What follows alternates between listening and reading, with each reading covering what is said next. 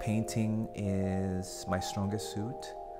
I love applying color and I love to disappear in the work and tell a story. That's how I would look at painting. It's just an emotional place. I love color.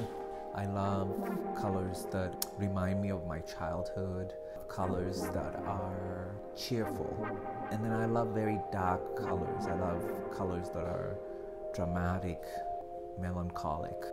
I don't think I'm the type of painter that is conceptual and has this idea and I'm going to paint circles, I'm going to paint the universe and sticks to that.